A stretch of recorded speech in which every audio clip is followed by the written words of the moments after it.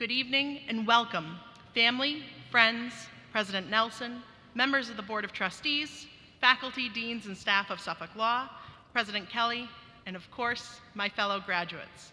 It is my absolute pleasure and honor to welcome you all to the commencement of the resilient, extraordinary, and utterly amazing Suffolk University Law School class of 2023.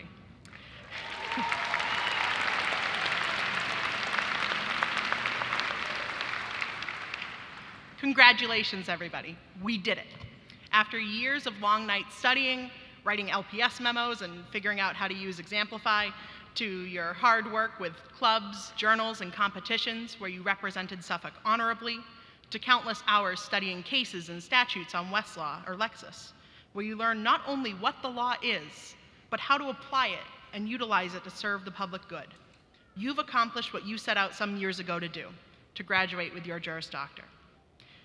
Take a moment to think back to the beginning of our law school careers here at Suffolk, back to that week-long orientation when our minds were racing, we were trying to figure out what an IRAC legal memo was, and many of us were both excited and absolutely terrified to begin our legal careers.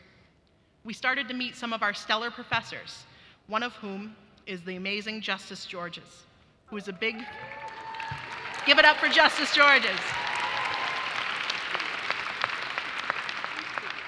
And we learned that Justice Georges is a big fan of calling us Suffolk people. And he told us that Suffolk people are some of the best there are in the world. And I didn't realize how right he was until I had the honor and privilege of meeting so many of you. So, who are these renowned Suffolk people? What makes them so great?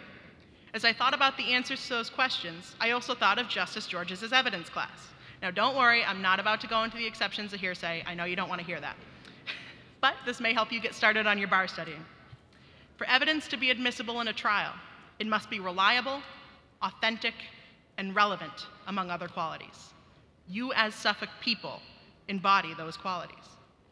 First, Suffolk people are reliable, as we all demonstrated through our ability to tackle at least part of our law school career over Zoom.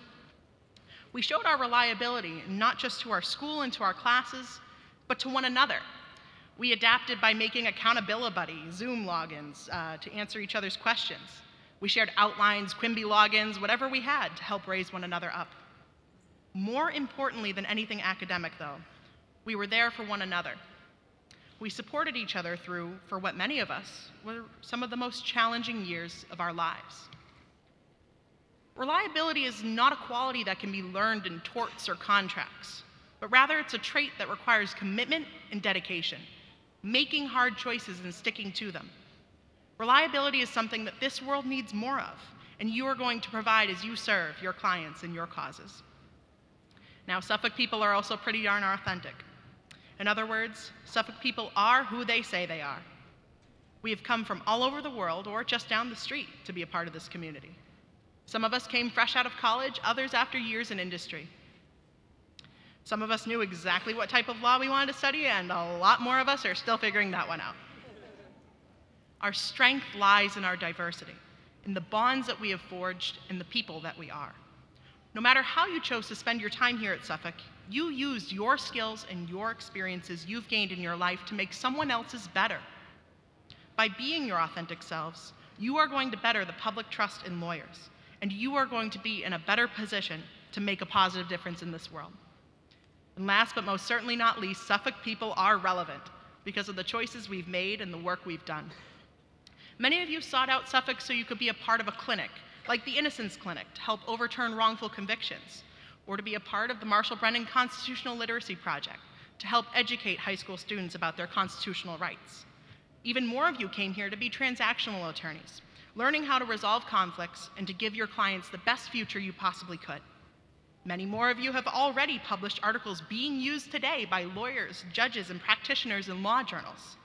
You chose to be relevant by taking action to make this world better, even before you got your degree.